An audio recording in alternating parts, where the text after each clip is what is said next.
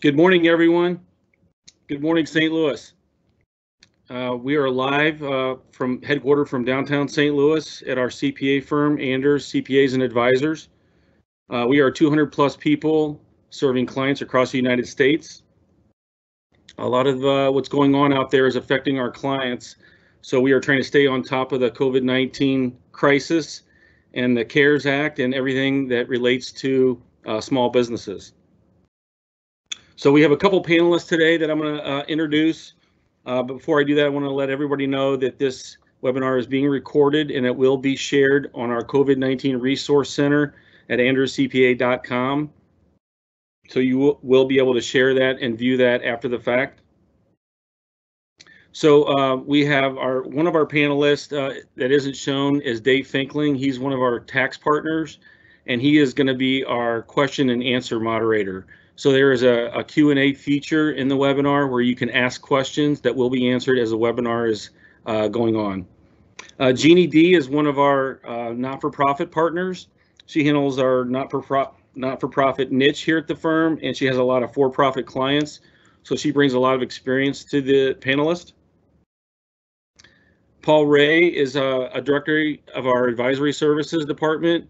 Paul has spent the last 33 years in banking, so he brings a unique perspective to the CARES Act and the loans that everybody's interested in.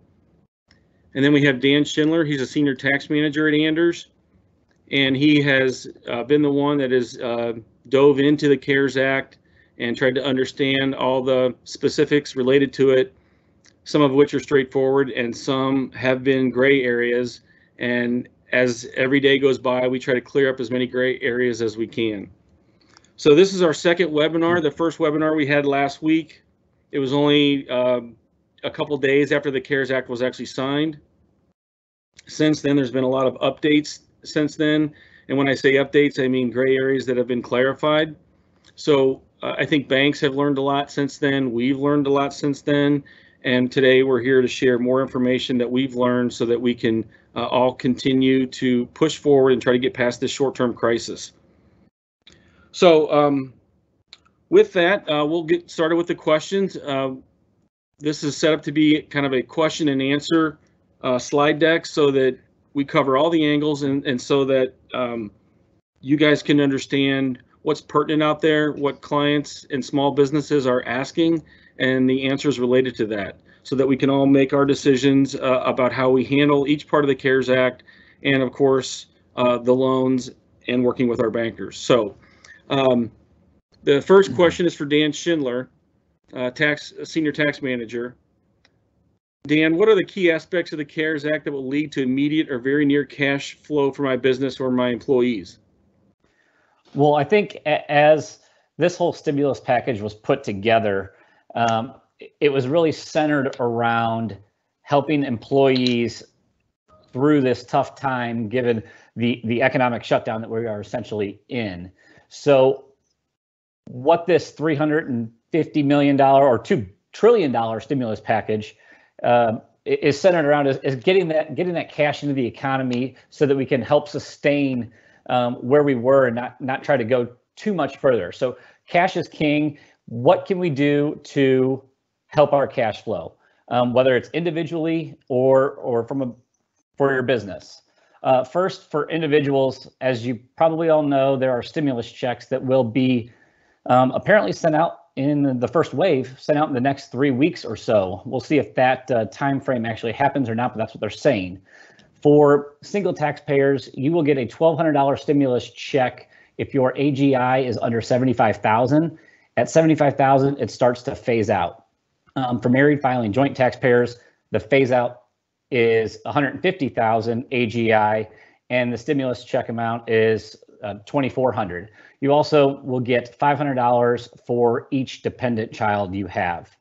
So the planning opportunity comes into play here because the stimulus check is based on your 2019 tax return if it has been filed. If it has not been filed, it's based on your 2018 tax return.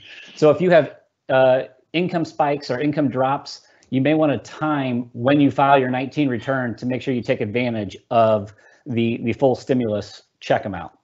Also, RMDs, for those who take required minimum distributions, that is suspended for 2020.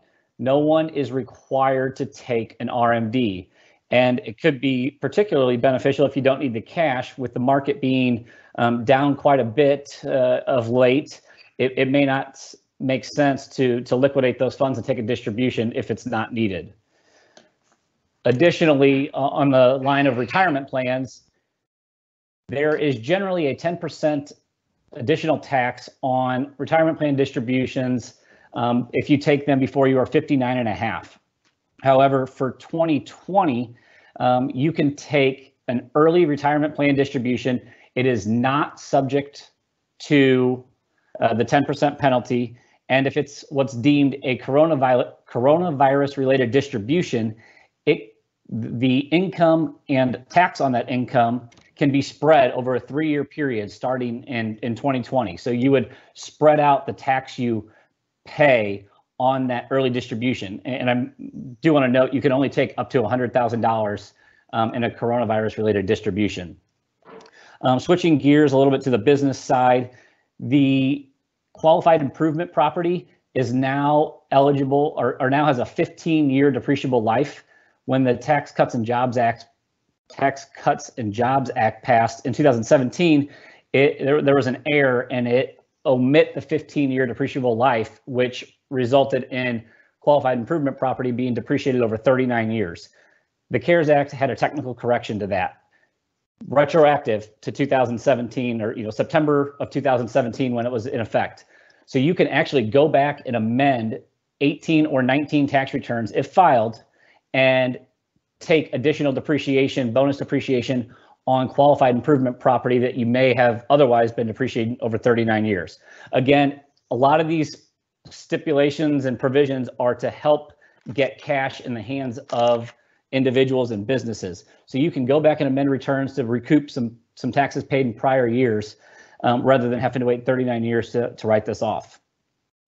Also, business loss limitations that were in effect due to the Tax Cuts and Jobs Act.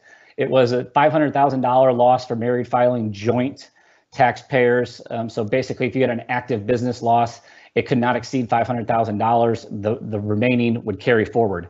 However, that is now suspended as well, and actually suspended retroactively as well too. So in 2018, 2019, and 2020, you can actually utilize your full active business losses, even if it exceeds $500,000. Along the same token, net operating losses. So if you kind of go back and amend returns for reasons that I just discussed, you may create net operating losses. If you do, if you generate a net operating loss in 2018, 2019, or 2020, you can now carry that NOL back 5 years to recoup some taxes paid in previous years rather than have to carry it forward. There's a handful of other provisions related to individual and business taxes. I know that's probably not at the top of the list. I suspect these PPP loans are going to be the hot topic, so I won't touch base on any of the others unless it is desired. Thank you, Dan. One other thing as well, actually, sorry to interrupt, Dan, is to help with cash flow, businesses can talk to their bank and consider whether you can defer loan payments on existing loans. I know for SBA loans, there's potentially a 3 or 6 month deferral, but talk to your bank. If you have any existing loans, see how they'll work with you and potentially defer some of the current month's payments. Additionally, for individuals, talk with your bank, talk with your mortgage lender to see if they're offering anything in regards to mortgage deferments, all just to kind of keep more cash in your pocket now. You'll ultimately have to pay it, obviously, but just to kind of kick the can down the road and see if there's any cushion you can get from a cash flow perspective. Thank you, Dan Schindler. The whole point of everything in the CARES Act and everything that he just mentioned is so that everyone, small businesses and individuals, can keep cash in their pockets to survive this short-term crisis, and we all do hope it's short-term. Before we go to the next question, Paul, do you want to add anything from a banking perspective? Yeah, just a couple of quick things. First of all, I mentioned this last week. We're blessed in the St. Louis metropolitan area with a lot of great banks and a lot of great bankers, and they're just trying to get their hands around this as well. It's been quite the challenge, as you can imagine. I would continue to advise stay close to your banker. Dan mentioned the loan deferments, especially on SBA current products. But when your employees are experiencing issues, if they're talking to you, as Dan mentioned earlier, make sure they're discussing with their mortgage companies. There are a couple different options out there. They can defer payments, but one of the things you want to be careful of, there are some mortgage companies out there that are deferring the payments and then turning it into a balloon payment at the end of 90 days. Well, that's great. I get to not make a payment for 3 months, and then I get to make a huge payment. That's typically not where you want to go. Most of the mortgage companies are allowing you to defer it, move it to the end of the loan. So make sure that your employees understand that if they have some direct questions. So I think at this point, communication with your banker is the most important thing that you can do. Appreciate that. If we can go to question 2. So go ahead. So there have been some gray areas in the past. Some have been cleared up recently. So what previous gray areas of the Paycheck Protection Program PPP loan have been clarified? Dan Schindler. So as Dan Mudd just said and alluded to at the very beginning, there have been a lot of gray areas that we are hoping for more clarity. We have received some clarification. I guess it might have been two nights ago in regards to some very common questions in terms of how do we calculate our maximum loan cost with the PPP loan program. There was a group of people, and I was probably included it to a certain extent, that thought we used net wages originally. However, the Treasury has come out and explicitly said we are to use gross wages, not net wages. So that's clearly an advantage for businesses, because it just doesn't really make sense why we would have ever used net wages. But that's how the law appeared to read. But we have got clarification that it is gross wages. The $100,000 compensation threshold, there was some uncertainties as it related to, did that threshold incorporate salaries, wages, commissions, as well as retirement plan contributions and health insurance benefits? Or was that $100,000 threshold just on salaries and wages? It has been clarified that $100,000 threshold is just on cash compensation. So if someone were to make $100,000 for the year, you would include their prorated portion of that $100,000, in addition to adding the retirement plan contributions and health insurance benefits. Independent contractors, those who you issue 1099s to, there was, when the interim final ruling came out from the Treasury, they contradicted themselves in that same ruling. One part said you do include independent contractors and one part said you didn't. So that created more questions. The other night, we did get clarification, for now at least, that independent contractors are not included in your payroll costs, not in the payroll wages or the compensation amount, nor the employee headcount. Let me interject real quick, and that's because they're going to be, those independent contractors are going to be filing their own PPP loan, correct? Exactly right. Exactly right. And we'll touch on that a little later, but yes, that's exactly right, Dan, that there's no double dipping allowed here. So you can't include these independent contractors because they're going to be able to apply on their own anyway. Then there was some confusion or debates and what do you use for the average payroll calculation? Do you use calendar year 2019? Do you use the trailing 12 months? There was a lot of questions out there regarding that, but you can use either essentially. So you can choose which you would prefer to use. If you finished your first quarter 2020 payroll reports, go ahead and use the last 12 months. And further, which this next topic has not been clarified, we hope to get clarification soon, is do guaranteed payments count for partnerships? Do partnership distributions and S-Corp shareholder distributions count? Does box 1 ordinary income for partnerships count? What we do know is at least a bank or two in the area has been including self-employment K1 income from box 14A. So if you're a partner in a partnership and get your K1, you generally have some sort of income or loss. In box 1, you may or may not have guaranteed payments, but box 14A includes your net or your self-employment income. It is our understanding that some banks are including that now in payroll costs, which is clearly advantageous. However, we are still looking for a little bit more definitive answers from the Treasury on that, and I would like to think it comes in the next few days or before the end of the week. Thank you, Dan Schindler. As you can see, there were a lot of gray areas. There's less today than there was yesterday, and hopefully tomorrow we'll have additional ones cleared up. Our clients and Anders as well, we've been all working with our banking partners to get all of these cleared up. We're trying to get applications in a timely and efficient manner so that it is a complete package and it doesn't have to be redone, or they don't have to come back and ask for more backup. Whatever period you use for the average payroll calculation, just make sure your backup matches that, right? Exactly right. Exactly right. Yeah, you'll need to support all the you'll need to support all the numbers on your loan application in some fashion. Sounds good. Paul, did you want to add anything to that? Yeah, I would just add one thing. If you have a question, follow the guidance from your bank. They're going to have spreadsheets, things of that nature. Don't leave anything blank. Don't leave anything blank on the application. Communicate with your banker to make sure they help you determine the way around those gray areas or how you work through that. If you leave it blank, it may just get kicked out. So work hard to leave, get everything filled in. If you need communication, banker's where you go to. Thank you. Appreciate that. Question 3, please. So regarding the PPP loan forgiveness, will there be an audit at some point on how the loan proceeds were used? That question's for Paul. Yeah, I smile a little bit when I read that, because I know actually there's one person on our call that was a former regulator, so he's probably scratching his head. So I hope I answer this correctly, but I would tell you that no matter what you do, we're not sure how the end of the program is going to specifically work out. We do know there's going to be a document where you're going to have to sort of declare to the bank and the SBA that you followed all those guidelines. We know there will be some information that will be required at that point in time.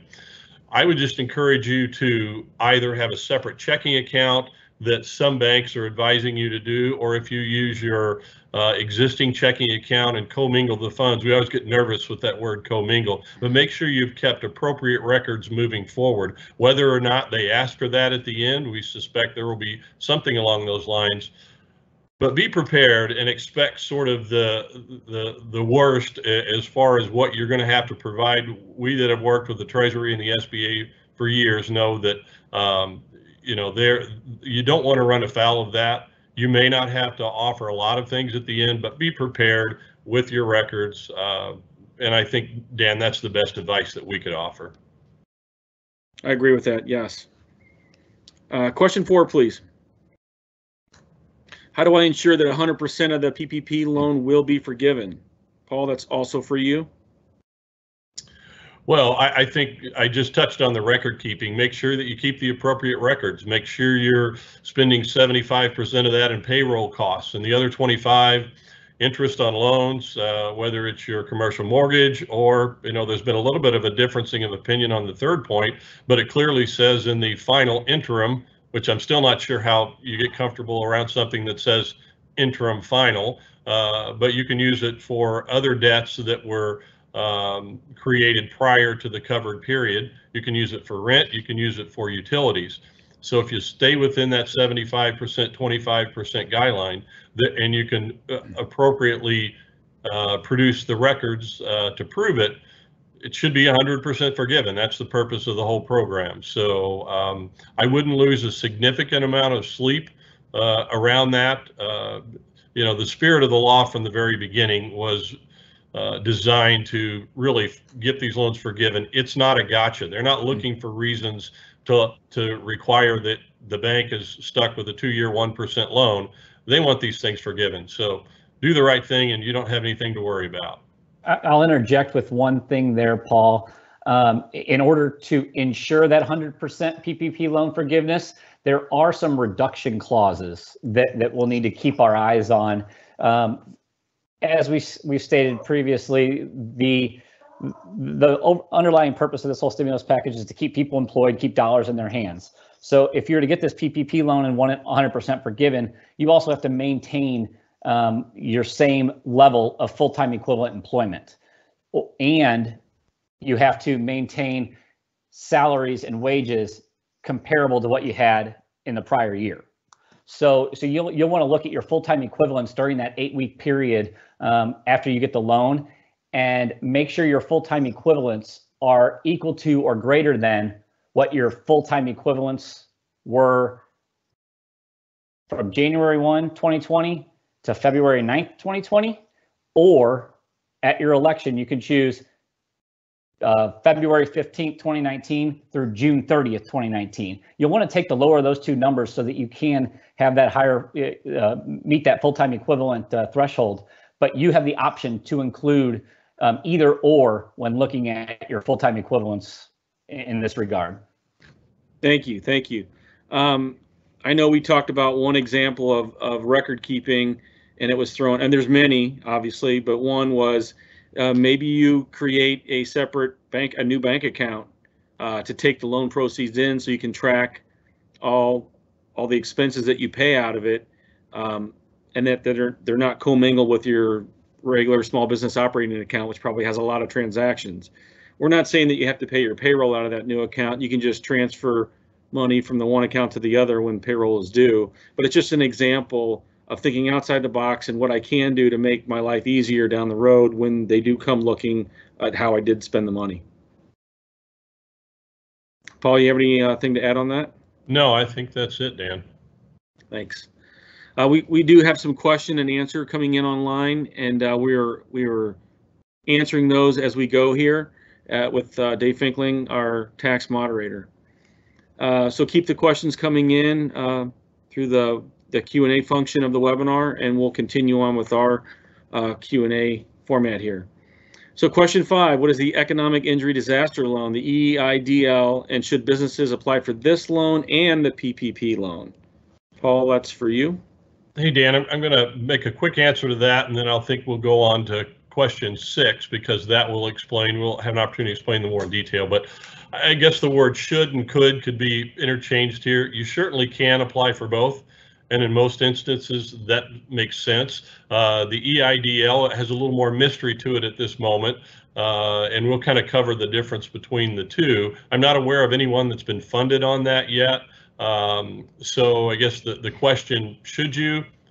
That's an individual opinion. Could you? Absolutely apply for both. But we'll talk in a moment in a little more detail about what you shouldn't use it for from a duplication perspective. So maybe we click to question 6, and I think that probably flows in the difference between the two. Let me just back up for a moment and sort of put it this way. On the left-hand side, we have the EIDL, which is the Economic Injury Disaster Loan, and that's been around for quite a few years in one way, shape, or form. That's directly through the SBA. That's directly online. The SBA is the administrator of that. They're also the lender on that. And it originally was designed for local disasters, tornadoes, floods, those types of things.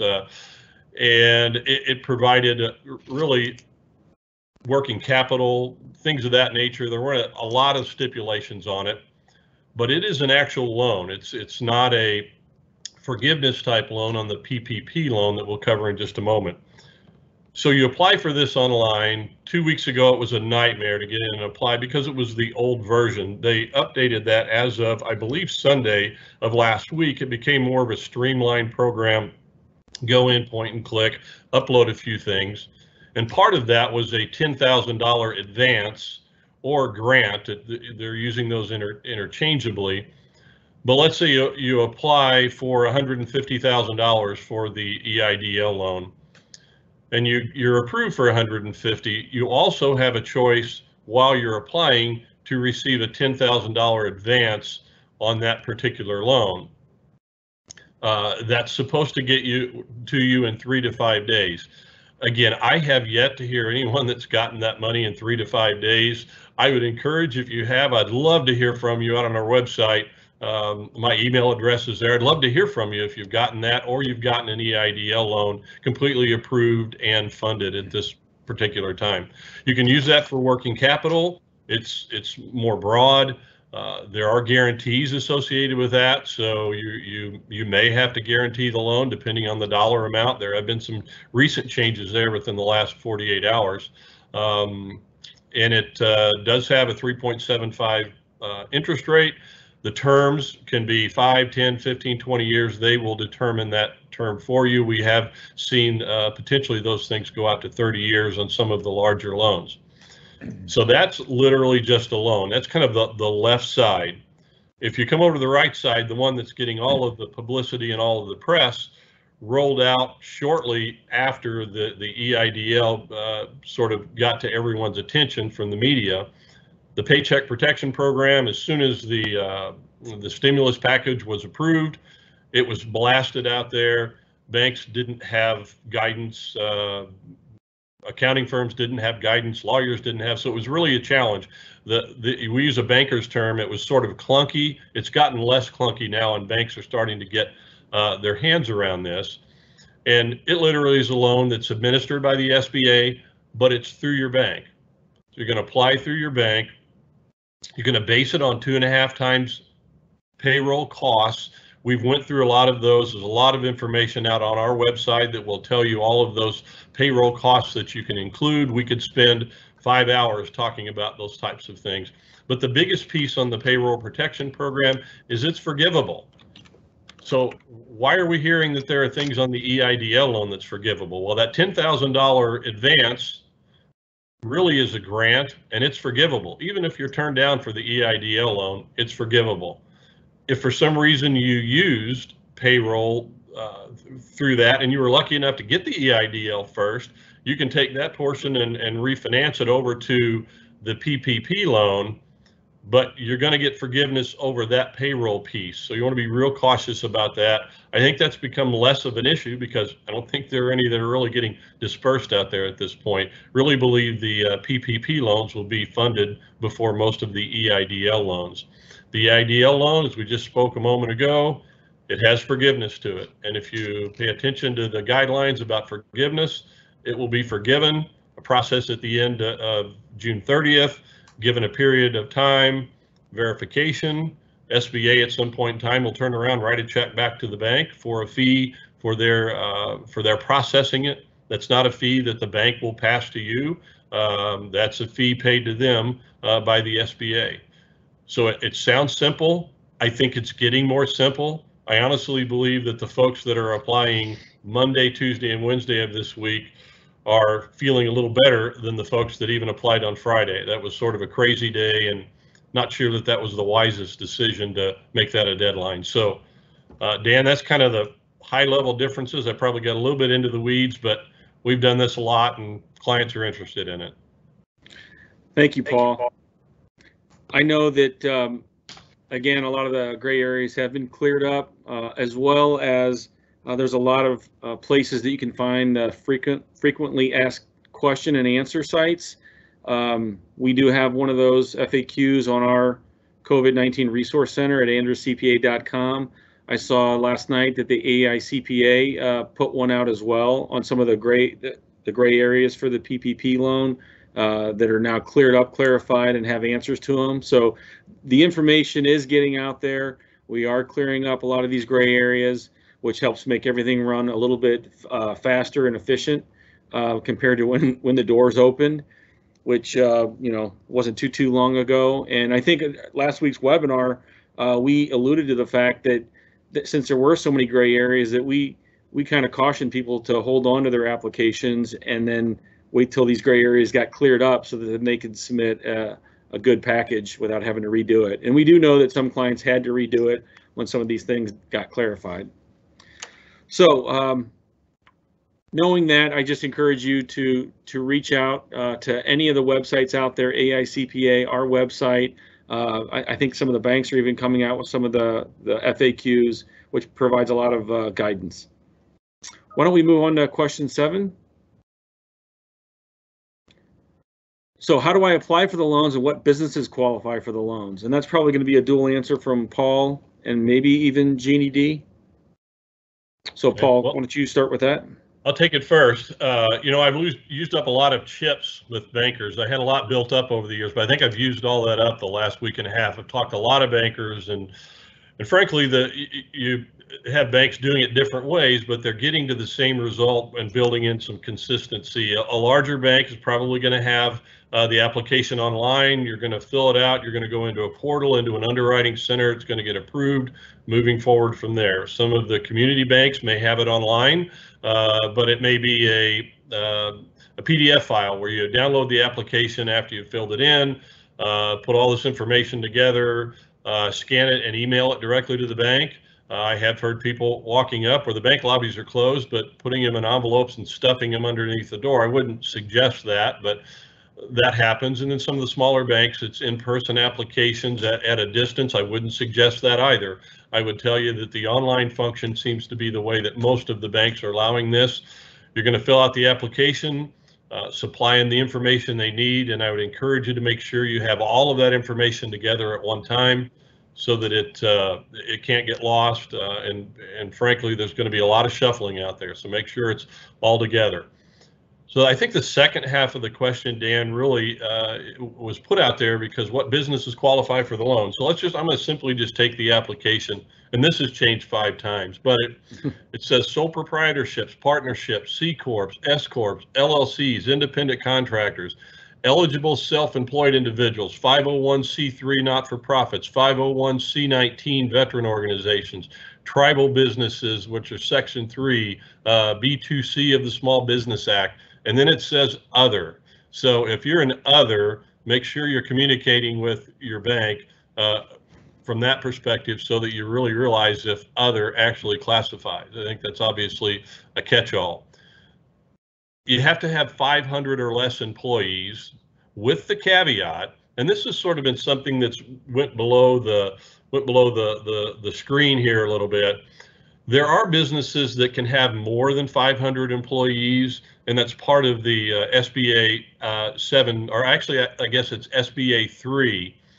That there are companies that will qualify if they have a net income qualifying factor test, or a net worth test. And I don't want to get too much into that. You can go out and look at Section 3 in the SBA. We haven't seen anyone at this moment. What that typically does in some smaller towns that have factories that maybe are lower wages, they may have 800-900 employees, but their net worth test and their income test for the size of their business, they'll qualify. So we wouldn't want folks to think if it's more than 500, we're completely out.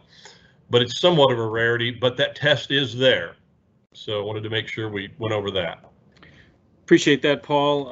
And Jeannie, he answered the question about the nonprofit. And I know later on in the slide deck, there's specific questions about nonprofits. So we'll just keep moving on for now. Question 8, please. Is the EIDL $10,000 advance really a grant, and what happens if I get turned down? Can I still apply for the PPP in that instance? I think you talked about this, but if you want to update or add on to your previous answer? Absolutely, and I hope I'm getting paid by the slide here. I'm spending a lot of time on these things, which is wonderful. Yeah, I did earlier, but let me clarify. The EIDL is an advance, but it really turns into a grant. If you actually get turned down for the EIDL, and some folks were saying, well, how can I do that? The EIDL has some underwriting that's different than the PPP loan. So there is a chance that you may be turned down for the EIDL. And if you've already received that $10,000, that's a grant, that's yours. You don't have to apply that back to the SBA.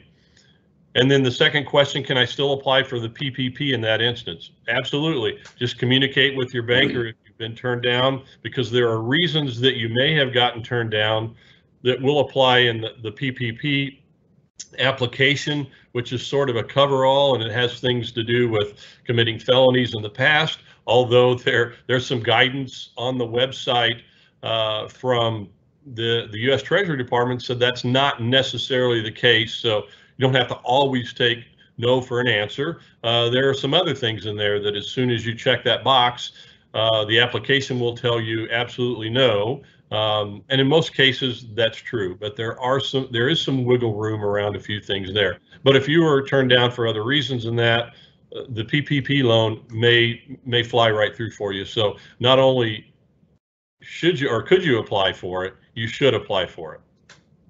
Thanks, Paul. Question, Dan. Thanks, Paul. Man, as you can see, some of the details and specifics with these loans and the CARES Act are just, it's almost beyond the average person to understand. So all of us are trying to pull our heads together and resources to try to understand it and work with the small businesses so that we can get these loans processed as soon as possible, get money in the hands of the small business so that they can retain their employees and survive in this short-term crisis. And so that when the crisis is over, the employees and the business will be ready to start work the next day and hopefully get back to the new normal. But that's what the funds are for. They're for the employees and to keep them on salary while everybody's being quarantined. So with that, let's keep moving. Question 9, should I be concerned if I haven't applied yet? And if I have already applied, how long does the whole process take to be approved and funded? Paul, I think that ends up in your bucket as well. Absolutely. Well, first of all, I would tell you not to be concerned if you haven't applied yet. I would also tell you, though, you should probably have some sense of urgency about gathering all those documents together, getting that application together, moving forward. I would say if you haven't applied yet, are you behind the game? Not necessarily, but certainly make that move towards getting it done. Early on, there were a lot of confusing factors, and I think the banks needed a chance to breathe and move forward. So we'll talk in a minute about additional funds that we're hearing are going to be out there. So I wouldn't lose a lot of sleep about funds running out. So second question, if I've already applied, how long does the whole process take to be approved and funded? There's no really good answer on that. We've already had some banks that have approved deals. I think there's still, I saw the email from the SBA yesterday evening, I believe, about holding off from the loan documentation perspective because the SBA is going to provide some guidance around that. That may have changed in the last 24 hours. But we're seeing approvals happen in quick as 3 or 4 days. But mostly what we're hearing is an approval process around 2 weeks, and then maybe a funding process a week after that. So from beginning to end, maybe 3 weeks. And I've heard that from various bankers. So if you're on the phone and you've already gotten approved, wonderful. If not, it's coming. Thanks, Paul. Appreciate that. Question 10, please. We'll keep moving. Okay, this question's for Dan Schindler. Can you shed any light on the PPP loan affiliation tests? It seems these tests are in place to see if combined employee counts to determine if they are above or below the magic 500 employee count mark. Yes, so the Treasury did come out with some guidance recently to help clarify, who affiliates are, what creates affiliation. And in general, it's entities are affiliated when one has control or the power to control the other.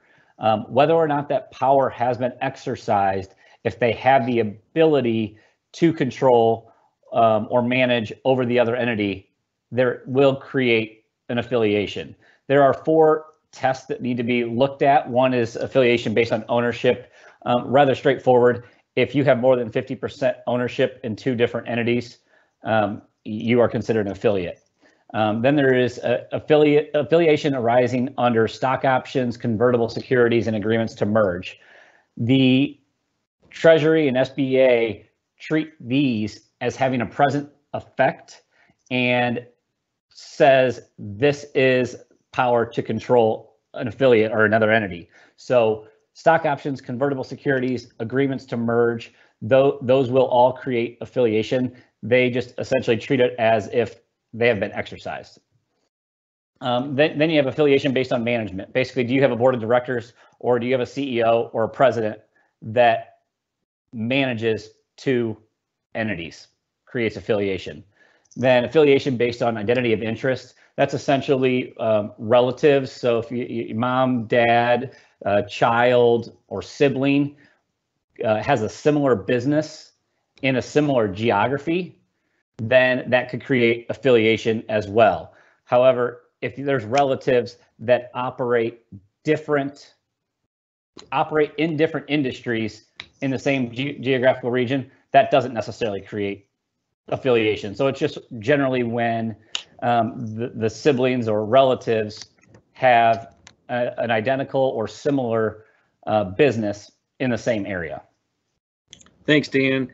There are a lot of different rules surrounding affiliated companies for tax filing purposes, for retirement plan purposes.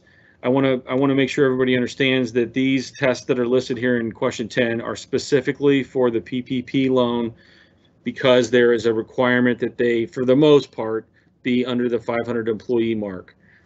So if you can pass these tests with and without your affiliation, and you're below the 500 either way, then they really don't matter. As long as your application or applications clearly and are transparent with all the information going on in your companies, then you're going to be fine either way. Just make sure your banker knows all the activity with your companies.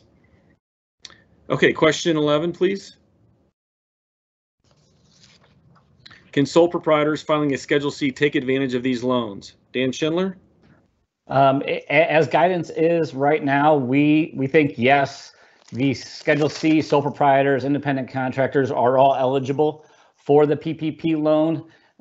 And to help calculate the PPP loan for those individuals, we interpret the law as net Schedule C, or your net self-employment income from that trade or business. And that would be the net Schedule C divided by 12 times the 2.5? That's exactly how I understand it. Okay, and then you would obviously limit that to the 100,000 if it is above, but then you would also add in the retirement match and health insurance. Correct. Okay. That's how I interpret it. There's some clarity needed surrounding that, but that's how I interpret it right now.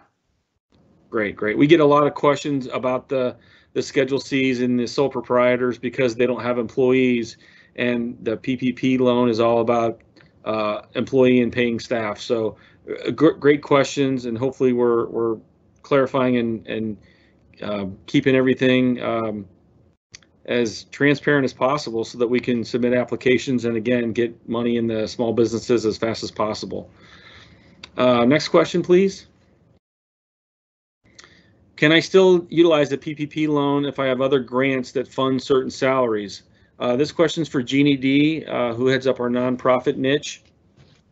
Okay, thanks, Dan. Yeah, we started seeing this question very, very recently as organizations are starting to apply for this, and frankly, we don't have the full answer yet. What we're advising clients at this point is, I think, three things. First of all, let's take a look at those salaries that are not funded by grants. So maybe your CEO, your CFO, your development staff, non-programmatic, and obviously you want to look at the calculation of that. So if we can, as my colleagues have said, if you are applying for these, and you probably should apply for the loan and move forward with it.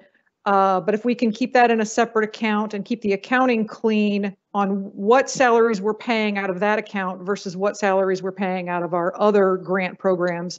Secondly, you got to look at the timing of those other programs. This is not something that was contemplated by the SBA. Obviously, not-for-profits are sort of new to this program. And so we're not going to get any clear indication from the SBA on their side about this question.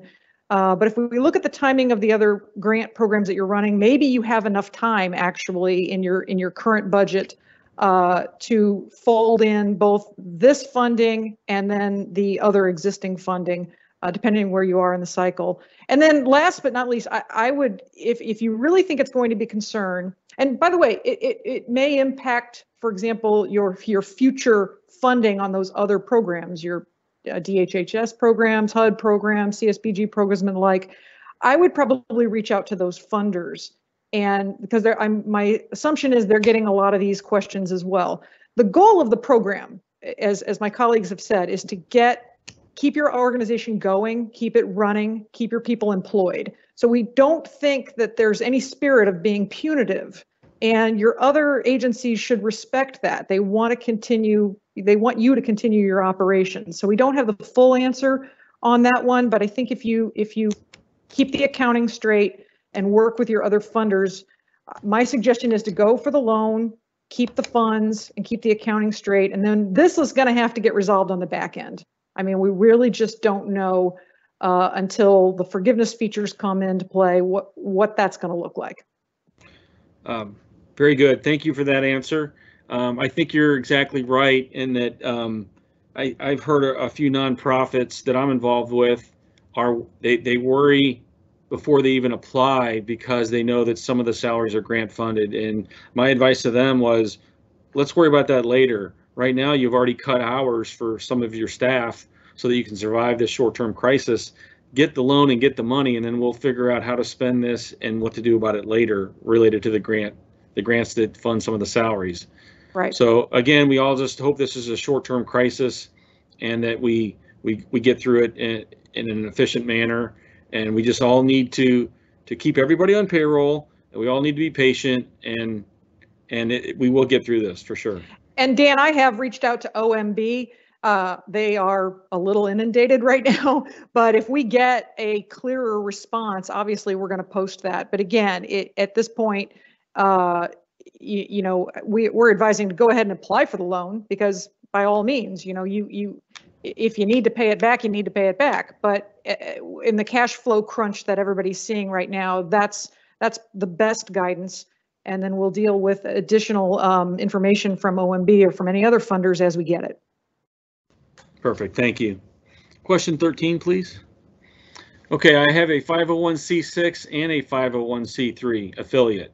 Can they each apply for separate programs? So go ahead, Jeannie. Basically, yeah.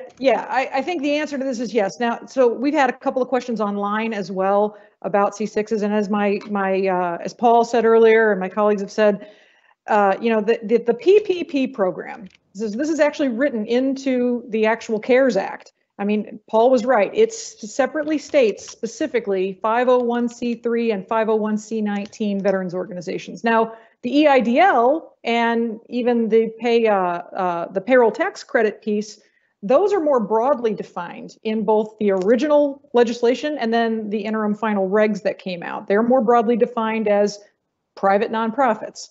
So we take that to mean, and most of the professionals that we've seen are interpreting that as no, C6s cannot participate in the PPP.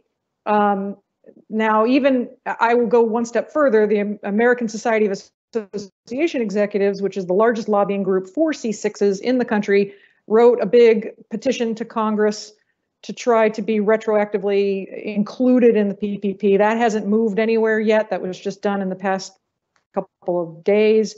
So our interpretation is that, you know, C6s cannot participate. But most C6s do have, or a lot do have, a foundation, a scholarship foundation, a C3 affiliate.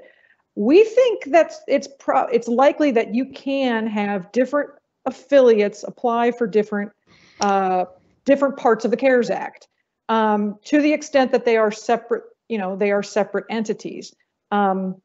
And as Dan was talking about earlier, the affiliate rules were kind of set up for the head count calculation on the PPP. I think the applications do ask about affiliate entities, and we're getting a lot of questions about common paymasters and those sorts of things. We don't know all of those details, but in theory, a C3 should be able to apply for its programs, PPP or whatever else, and the C6 should be able to apply for the EIDL, payroll tax credit programs, right, and the like. So I think the best thing you can do is, again, work with the bankers and move forward applying for those programs that you're eligible for. Thanks, Jeannie. Before we go to the next question, there was a question online, which there's been a lot online actually, which we're answering as we go. But this one I wanted to highlight. So if you've already submitted your PPP loan to your banker and it hasn't been processed yet, and since then a lot of these gray areas have been clarified, and you're kind of wondering if you should update your loan, number one, you need to work with your banker. Number two, you really don't want to delay your loan process. So if you do think that you should recalculate your number, and if it's substantially higher, then I would reach out to your banker. But I think that would be the next step, is you don't want to delay your loan process if things are that tight. But if you do want to recalculate and have somebody look over it, that might be good. And if it's substantially higher, then you'd want to resubmit that with a new number before your loan is processed. So I think we have one last question here. So there was a lot that happened last night. Hopefully everybody was watching the news. Senate Majority Leader Mitch McConnell said he hopes to approve further funding for the Small Business Loan Program this week. And what does that mean for small businesses? So I'll just take a stab at answering that. The whole goal of this CARES Act, which includes the PPP loan program and loan forgiveness, the whole spirit of it is to give small businesses a break during this crisis where they're shut down through no fault of their own. So right away, when the CARES Act passed, people were wondering if the $350 billion was going to run out for small businesses. And I think even as early as the next day, they announced that if that happened, that they would go back and ask for more. And we did mention that on last week's webinar. So I think that's coming true. That I think what they did is they didn't have enough time to really analyze that, and they needed to get it passed to get things moving. And now that we're a week and a half in, they're putting more time and resources into calculating how many businesses are going to be applying and how much in the way of dollars that's going to cost. And I think that's what they're going back and now trying to get more monies allocated so that they don't run out, because it's not supposed to be a race that it's first come, first serve. That's not the spirit of what happened with the CARES Act. They want every small business to get a share in this so that businesses don't go out of business, and then they retain their employees. Paul, I didn't know if you wanted to add anything to that, Dan or Jeannie? No, I would just say that, as I said last week, this is not a large stimulus package. This is 10 times larger than this country has ever seen. And that's been implemented in the last 5 to 7 days. So no one wants to get your money that you deserve to help moving your business forward. No one wants to get it quicker in your hands than the banks. So I think they're moving along well. Hang in there. The sun does come up tomorrow, and you'll get what's needed. You'll get the forgiveness, and you'll move through. So, thanks, Paul. I appreciate that. That was our last question. We appreciate you guys attending today. Don't forget to visit our website at anderscpa.com. There's a COVID-19 resource center with all of our webinars that have been posted. We've had a summary of the CARES Act. We encourage you to go through every aspect of the CARES Act to see if it applies to your business and to see if it helps you. One thing I will add, Dan Mudd, in regards to the questions, thanks to Dave Finkling for answering a ton of questions that came in, a lot of good questions. There are still a lot that are not yet answered. We will be working through those. We will be publishing all the questions and answers after the webinar.